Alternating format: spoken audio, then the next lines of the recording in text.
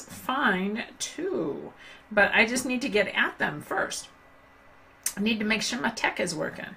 Hope you guys are having a great day. I know that some of you will be watching this on Wednesday. It looks like everybody's doing really well with the Whole Life Challenge, just in terms of the scores that I'm seeing posted, the frequencies that they're being posted, what you are sharing inside of the live stream or the news feed, the team stream. That's so important. It's just a great communication tool. Hey John, how are you? Can you type in a comment to let me know that you can hear me? Perfect. So I know we got John here. Ooh, I said Jen, but it's John. I think we have just a minute or two before we get to 7 o'clock. But anyway, the team newsfeed is such a phenomenal way to help each other, to encourage each other. Love it. That's great. So make sure you keep those questions coming there as well. So let's see. I'm going to give you a couple of things and then start to answer a few questions for you. I know I've had some questions on recipes and cooking.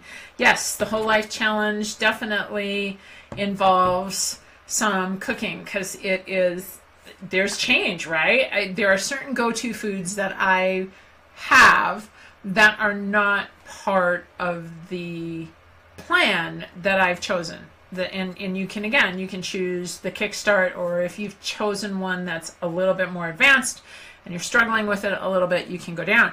But if you haven't already done this, make sure that you do. There's a Whole Life Challenge recipe book. I think there's 75 recipes inside of it. Make sure that you download that off the Whole Life Challenge website. If you need a link, let me know. I've posted it a couple times, but I'm happy to put it back up there again if you cannot find it.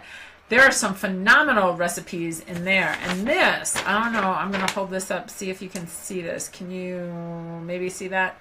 This was the Chipotle sunflower seed dip. First of all, incredibly easy. This took all of 5 minutes. Even John could make it. I was trying to force him to make it, but he made me make it. 5 minutes and a food processor. It had sunflower seeds, walnuts, a can of diced tomatoes or fresh tomatoes, whatever you prefer, lemon juice, a half of a clementine or a seedless orange, chipotle pepper. We didn't have any chipotle pepper, believe it or not. John eats a lot of hot stuff. We used some. We didn't have the pepper spices. We used a liquid that he had around the house and some salt. Throw it all in the food processor, serve it with carrots, celery, broccoli. It was amazing. So go ahead, take a look at that one. That was the Chipotle sunflower seed dip. Very, very good. Next one, and this one is up. This is the tomatillo turkey stew. Now, Chris, I know, she's out gardening. That's been one of her exercises lately. I know how much she loves it. So I'm going to guess you're not probably pulling anything fresh from the garden yet, but she grows tomatillos in the garden. And we had a tomatillo chili recipe that we shared last October that's just amazing.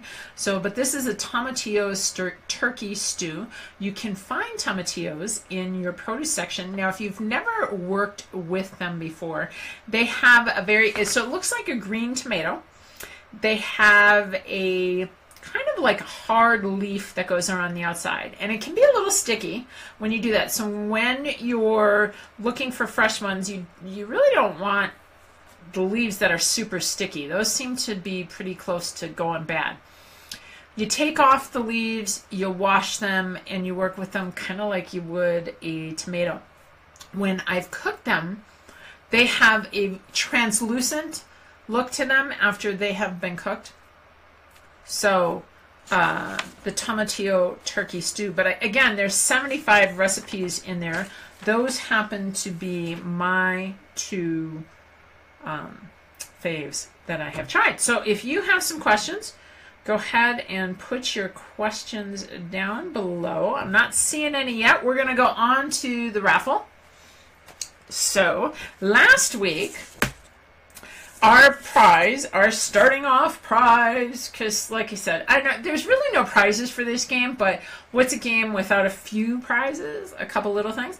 So I said I want to raffle off a prize every single week, and I have some great prizes to give away. So let me tell you about the prize first. The prize, you might not be able to see this real well, and try and tilt it just a little. Okay. This is a product called Enhancer. And what makes Enhancer special is it's full of aloe vera. It's moisturizing. It's a very light moisturizer.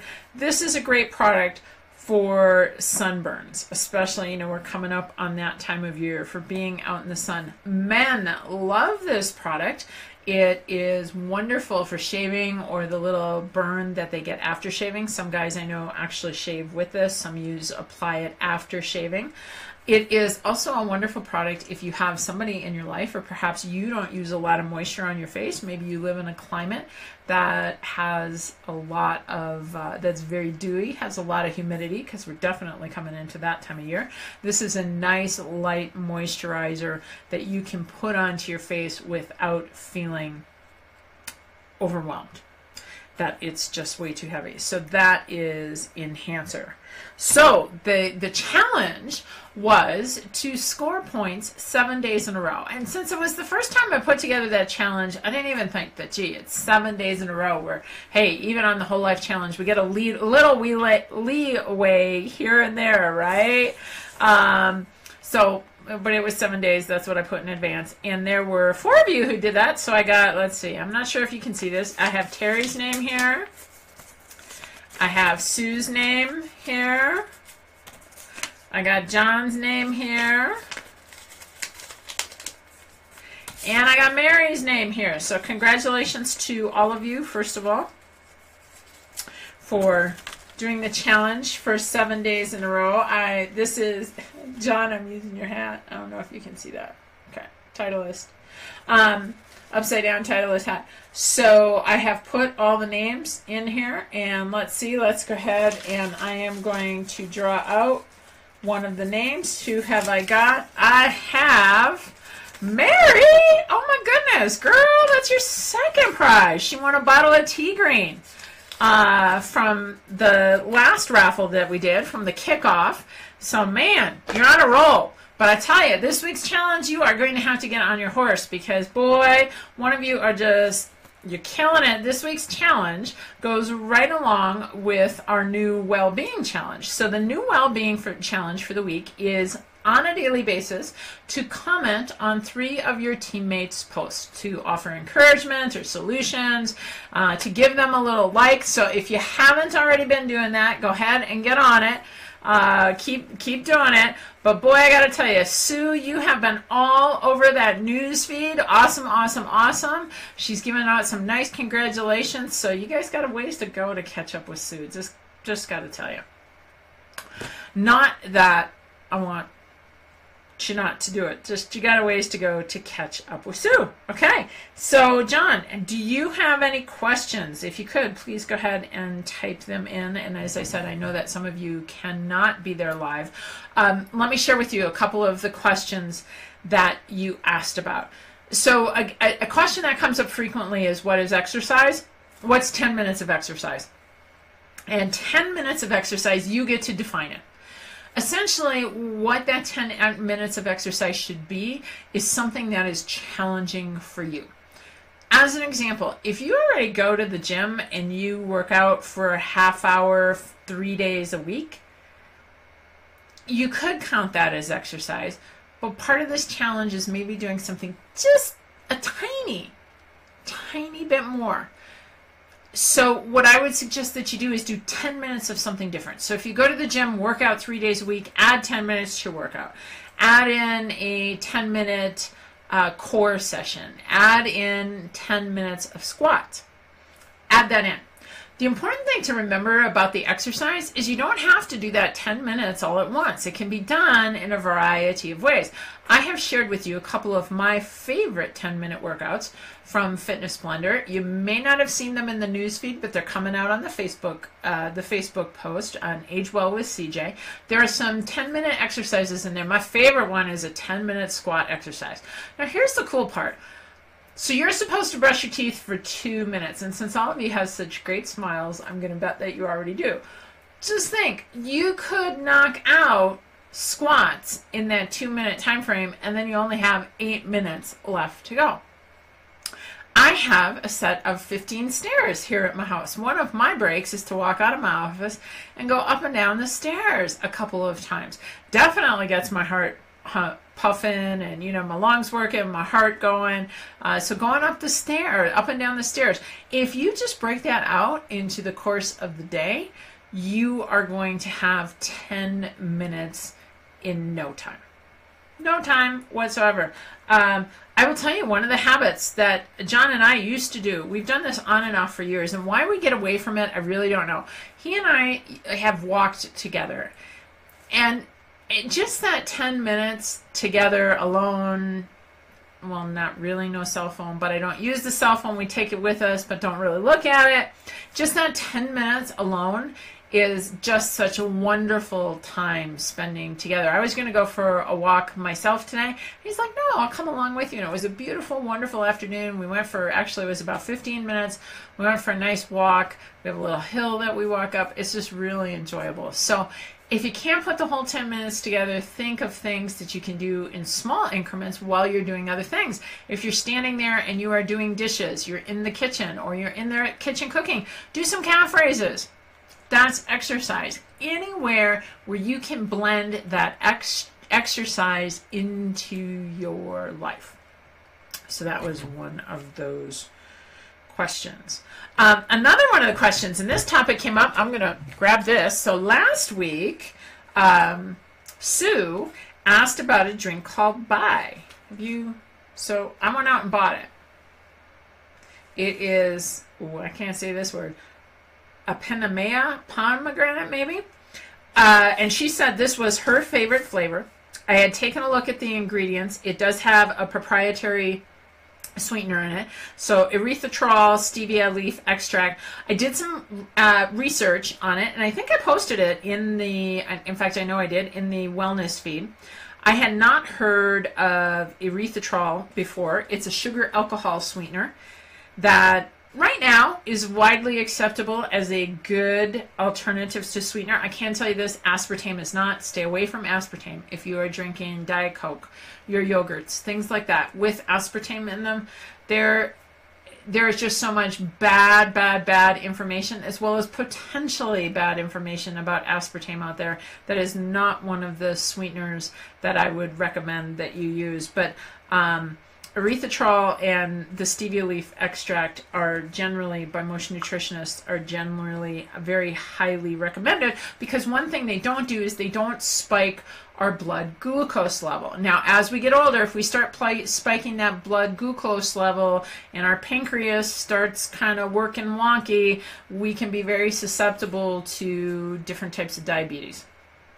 So we really don't want to do that. But anyway, Sue mentioned this drink, and I went out and I bought some just to try it, because I had not tried it. So the ingredients are acceptable certainly within her plan, well, within my plan too.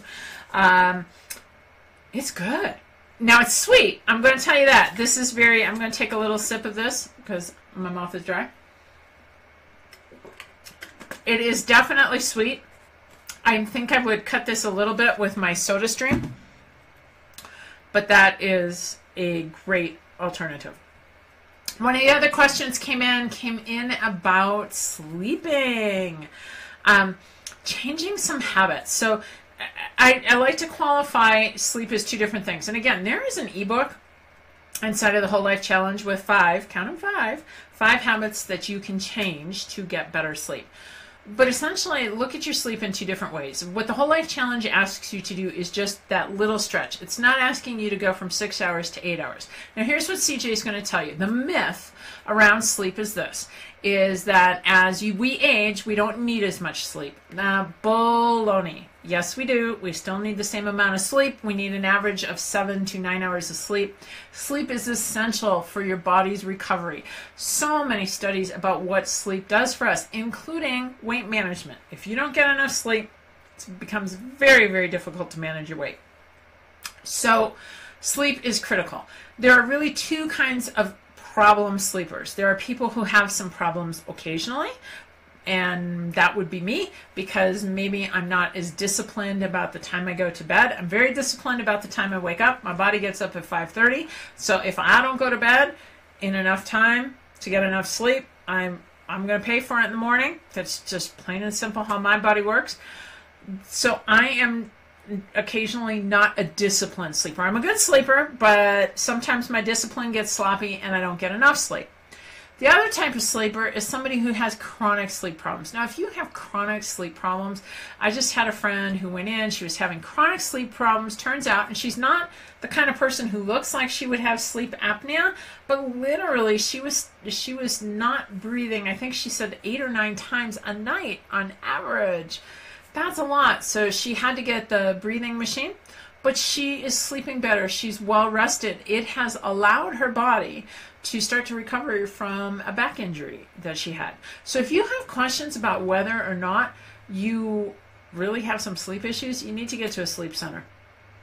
That would be my recommendation. If you think you might be like me, just a little bit undisciplined, there are 5 things in that ebook that can help you.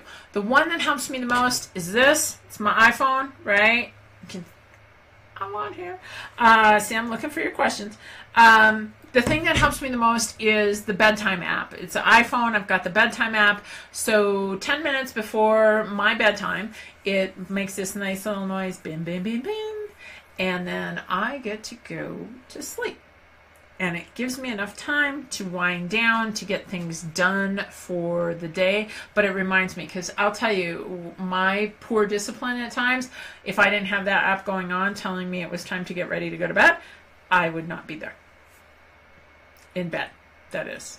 Not be there. Anyway, those were the couple questions. I am not seeing any other questions in here. So perfect. So just a couple things that are coming up. Don't forget, we still have the raffle going on. Oh, and I didn't tell you what the prize was. I told you what the contest was. Let me tell you what the prize is. Firewalker. Maybe you can see this. It's gold. Can you see? Yeah, Firewalker. Oh, this stuff is amazing. So firewalkers, Polynesian firewalkers, used to use a plant called the tea leaf on the bottom of their foot to help to relieve the soothing and burning that they would get while they were walking over the hot coals. I was just sitting here thinking, why would anyone even try to walk over hot coals? I might need to look up the history of why there were firewalkers in the first place. But anyway, that's what they did, is they used this particular plant to soothe their feet after they walked over the hot coals. And this product is made up of that plant. And I'm going to tell you more about this product next week, because this also does a lot of things with a charity called Force for Good in helping the native people who have inspired that particular plant. So not only is it good for your bodies, it is good for the environment. And next week's raffle winner, which is the person who comments for 6 days in a row on 3 people a day inside of the newsfeed, is going to be put into a raffle for a Firewalker. So Mary, you got some enhancer coming from me. Perfect. I'm going to take one more look for questions. Doesn't look like we have any questions coming in. If you do, you can catch me in the newsfeed. I'm in the newsfeed in the morning and in the evening, definitely twice a day. You can always catch me via text. You got my email as well as my cell phone if you're part of the Whole Life Challenge. Make sure that you are looking on the Facebook page. I'm posting additional resources there every day. That's agewellwithcj.com.